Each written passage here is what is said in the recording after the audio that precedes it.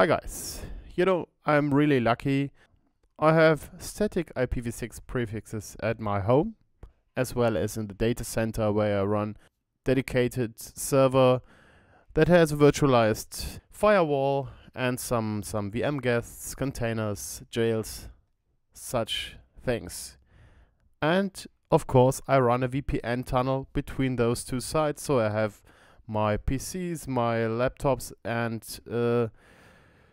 stuff everybody has at home connected to the internet, but some privileged systems are able to talk to the systems at the data center over the WireGuard tunnel. And since I am relying very heavily on IPv6 and since prefixes on both sides actually are static, I have had the luxury of just integrating my hosts into the DNS system using quadruple A records. So most of the times I'm using v6 for, well, kind of everything.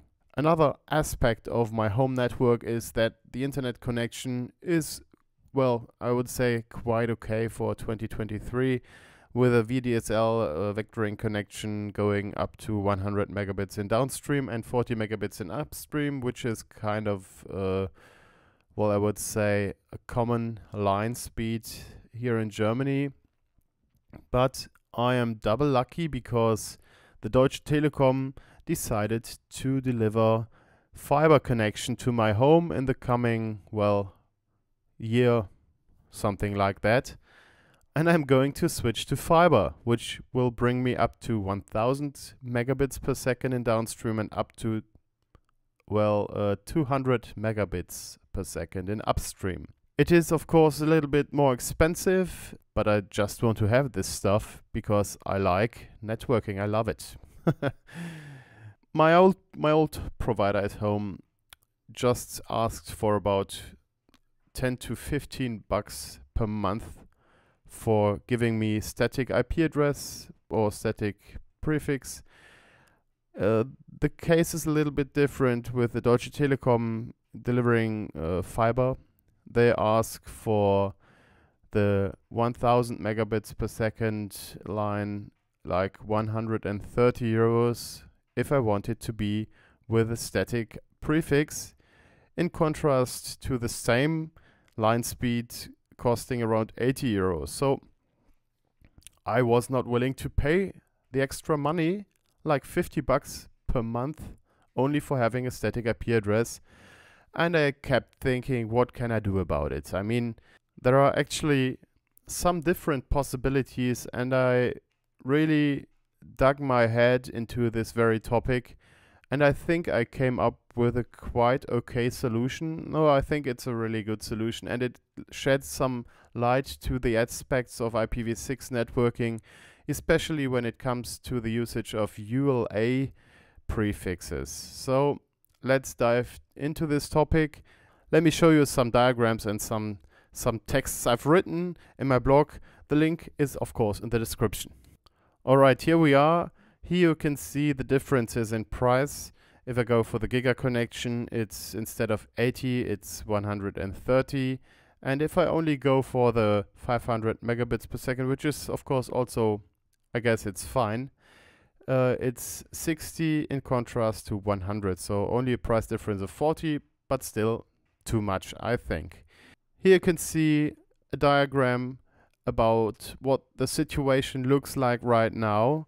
I have here my home network and I have a static global unicast address prefix with a size of 48. And at the data center, there is a static global unicast prefix with a size of 48 as well.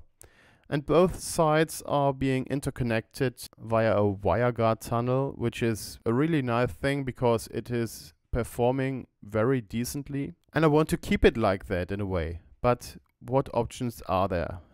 My first thought was to use DHCP-v6 and just give all my clients dynamic addresses.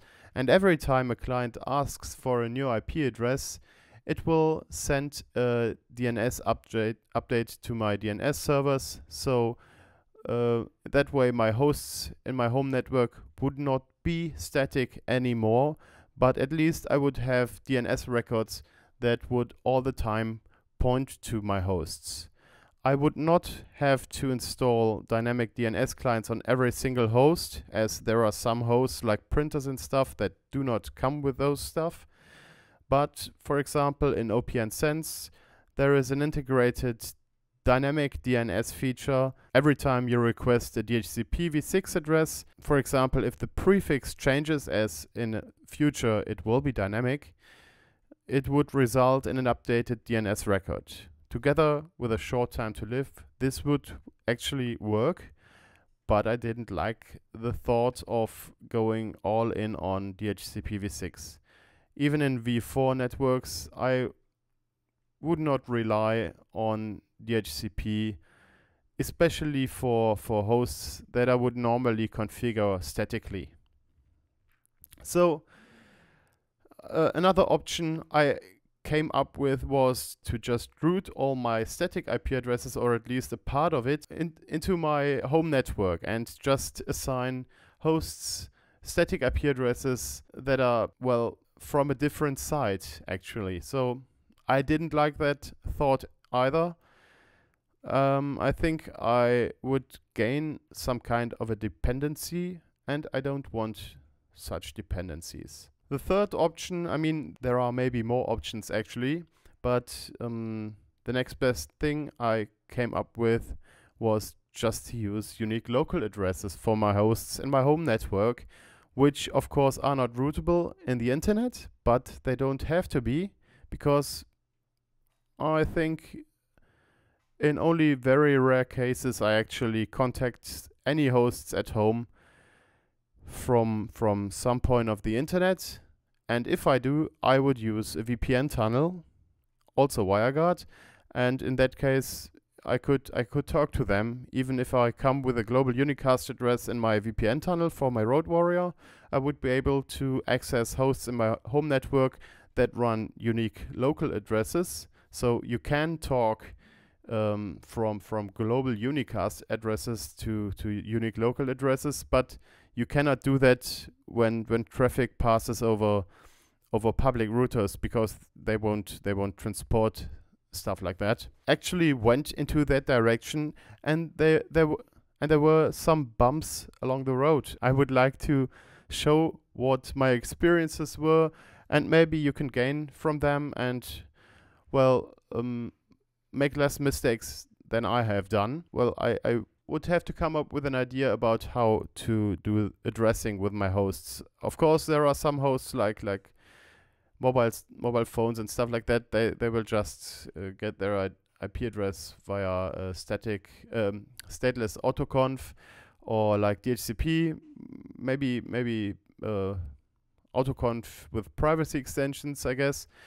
But some hosts I wanted to give a static IP address, so I can talk to them. For example, when I want a host in my data center to contact a host in my home network, or when I want to contact a host in my home network when I'm on the road and connected via VPN. I said I will assign EULA addresses statically on those hosts at my home network, but there is the other aspect to that, because EULA won't talk to the internet, so they also would need a stateless or stateful dynamically assigned address as well from the global unicast address space, which is internet routable. So I would try to implement a strategy where my hosts actually get a static assignment in the unique local address space, and on top of that also a global unicast address that can talk to the internet,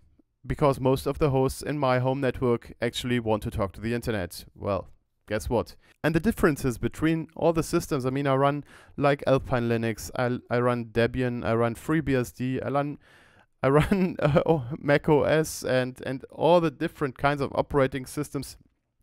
I have switches and printers and stuff like that, and every single one of them is cooking their own soup. Like, I don't know, it's a German saying. I just translated it into English. I hope you get it. It's really a pain, I would have to say. This is one point where IPv6 is not really as mature as it should be. So, well, I mean, it actually works, but you have to put a little bit of thought and a little bit of work into it. Another thing is that I'm used to my prefix IP address prefix, and I don't want it to start to remember all new prefixes and all new addresses. So I said I would introduce a EULA prefix that is exactly the same as my global unicast prefix. I mean, this is not the actual one, but this is just for demonstration purposes. So only the first two characters are different, but the rest is the same. So it would ease up a little bit the pain. Next is I needed to make some adjustments to the side-to-side tunnel. And also for the Road Warrior tunnel. So the side-to-side tunnel, I added the unique local address space. It seemed to work. I mean, hosts in my data center were able to contact hosts at my home using the EULA address as a destination IP. But next thing was my Road Warrior setup. So when I'm on my way with my laptop, for example, I need a possibility to connect to my home network, and for that I'm using a WireGuard Road Warrior setup. And this one also needed to have some adjustments, like the allowed IPs I'm showing right here. So my Road Warrior clients were also able to connect to the EULA addresses at my home network, because I'm going through the data center. I connect to the data center when I'm on the road, and through the WireGuard tunnel peer-to-peer, through the side-to-side WireGuard tunnel, I'm going to the home network as well. And this kind of worked. But, well, I needed some firewall adjustments, and I mean, in the end, it was a really painful process. And I think I can ease the pain for you if I can convince you to use EULA in the first place. I needed to make some firewall adjustments as well.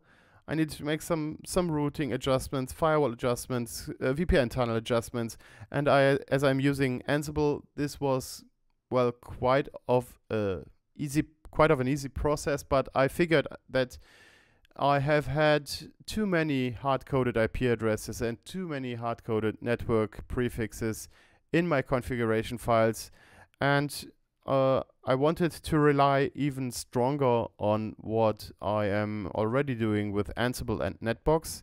So I wrote a new, not a playbook, but a new role that would fetch all my prefixes that are stored in the Netbox database and put them into the Ansible collection. Well, I will also put a link into the description if you're interested in that one. And well, I mean, after that, things were a little bit better. But here comes one of the biggest problem I was facing throughout the whole process, which was in case a host in my home network would try to contact some host in my remote network at the data center. And here is a diagram showing that very problem. So we have a home VM, for example, here, who is trying to connect a data center VM. On the journey, it just uses its global unicast dynamic address as a source address, because that's just how the RFCs work, I guess. I haven't read them actually, but it turns out my hosts constantly were using the global unicast address space using as a source address. Packages go from my home VM over the home firewall, data center firewall, to the data center VM. And this very host wanted to send an answer package, and they switch source and destination IP address, as the VPN tunnel, the side-to-side VPN tunnel declaration doesn't contain the global unicast dynamic address space of my home network, as this will be dynamic. The data didn't make it back to my home network because the tunnel description doesn't contain the prefix, so the data went over the plain internet. And as my home firewall doesn't have firewall rules for that, it shouldn't, and I don't want them to be there. And as the home firewall also doesn't have fitting state information about that returning traffic, it just would drop it. So communication breakdown. and I came up with a solution. I asked in the Reddit IPv6 thread about what they thought might be a good approach to that. They came up with different stuff. I don't want to name everything because some of those approaches are not worth mentioning, but for one possibility, which is just use masquerading. So at the time when the originating data traverses the home firewall, it could replace the source address, so that when the data traverses back, it would go through the tunnel again, and then to the home firewall, and then again being reverse nutted, so that the data actually would flow. This, I guess, would work. I'm quite sure it would, but I don't like masquerading at all. It is very hard to debug, and it also slows down the network a little bit. It would be sufficient, I guess, but I didn't like it. I thought I needed to come up with a better solution. Another approach was to also use EULA addresses in the data center. I mean, I don't know actually if in case of a host in the home network and a host in the data center network both having ULA addresses, if actually the source address would again be ULA, because I mean, I think when the destination address is ULA, the process of the source address selection might be a little bit different. I do not know actually, and I didn't read about that, but I didn't like the idea either, because I want my IP addresses to, I mean, I want my DNS records for my data center to point to the global unicast address. So I went with an approach that utilizes a dynamic routing protocol. I actually tried FRR and Quagga and stuff like that, but I ended up using Babel daemon, and I would like to show you if you have just some more minutes. So this is the situation with dynamic routing. You can see that the traffic flows in both directions. I mean, in the scenario where the home network computer or VM initiates the traffic, it will flow through the WireGuard tunnel even if the data returns, and it will also go beyond the home firewall. Why is that? I mean, I wanted to have a root information on the remote firewall. So the remote firewall knows that, okay, if traffic needs to go back to the home network, to the global unicast dynamic address space, that it should run through the WireGuard tunnel. And in order to achieve that, I thought I could use dynamic routing so that those two firewalls would exchange their networks, and it actually ended up working very well. Here are some changes I needed to make, because in the original state, the WireGuard side-to-side tunnel would have distinct definitions about the allowed IP addresses. So what IP addresses are allowed to go through the tunnel. This is this parameter. This is a new configuration actually after the changes. Before the changes, there were a list of subnets I am using on both sides in there, and I also had the option root allowed IPs set to 1. So this would lead to a VPN tunnel side to side, knowing what IP addresses are on both sides and installing routes for both sides, and also allowing traffic. So in a situation where both ends actually are static, this is very fine. But as I wanted to go dynamic on one side on my home network, I needed to change the list of allowed IPs to 000 for v4. This is every host, every possible IP address there is, and this is the same for IPv6 here, list of allowed IPs. And I needed to add, I needed to change the root allowed IPs to 0, because the VPN tunnel itself shouldn't create root information, but the dynamic routing protocol would do that. Another thing is the configuration of the Babel daemon. So the interface, the WireGuard interface for the side-to-side actually is called RX4L. This is the example for my home network. This is actually not what I will be using in the production environment regarding the IPs, but this is just for demonstration. So I have a EULA prefix here, and here is the global prefix. I have not yet switched to the fiber connection. My prefix right now actually is static. I wanted to leave it in a functioning state, of course. This is the configuration for that. So after the change to a dynamic prefix, this would be different. I would add, like, instead of the global unicast prefix here, I would probably add all the address space the Deutsche Telekom provider has. So I don't know what prefix they're going to give me, but it will be within 32-bit prefix size. And this actually ended up working. What's happening, I have a tunnel between both sides, and there is no restrictions whatsoever on what IPs may run through the tunnel. I mean, except, of course, from the routing rules that get implemented. And, of course, apart from the firewall packet filter settings, they still filter out packets that do not belong there. So I'm getting a tunnel restricting no IP addresses and installing no root information. And to replace that, I installed Babel daemon on both sides, which would communicate with each other over the WireGuard tunnel with IPv6 multicast and exchange root information. And those filter rules here limit what kind of routing information may be interchanged or will be accepted. This is the result. So global unicast dynamic IP address as a source address will be used again in a case of where a home network PC will try to reach someone on the remote data center site, and this time the traffic is running through the tunnel even when returning, and also passing on through the firewall at my home network. Yeah, and I am very lucky with that. So I will have a situation where I'm using ULA prefix IP addresses for my DNS records when I would like to contact some host in my home network. So I have a static situation over there. And I mean, the other way around, when I need to contact some remote PC in the data center originating from my home network, this is what I have been talking about all the time. This little corner case where some public people would try to contact some host in my home network, well, this is a little bit different. I mean, I had been running some Minecraft servers or stuff like that.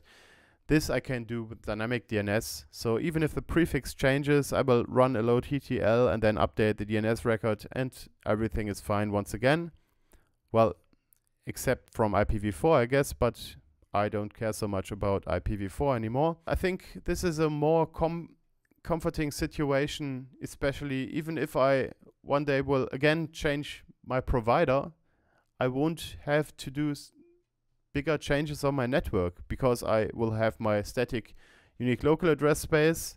I have dynamic routing that will adjust to new IP addresses, even if they come from a new provider. I would have to make some little adjustments to the filter rule for the Babel D routing algorithm, but that's basically it. I have gained a lot of flexibility, and I kept my static IP addresses and DNS records for being able to manage my home hosts, like, for example, accessing the switches web GUI in order to make some configuration changes would be still working.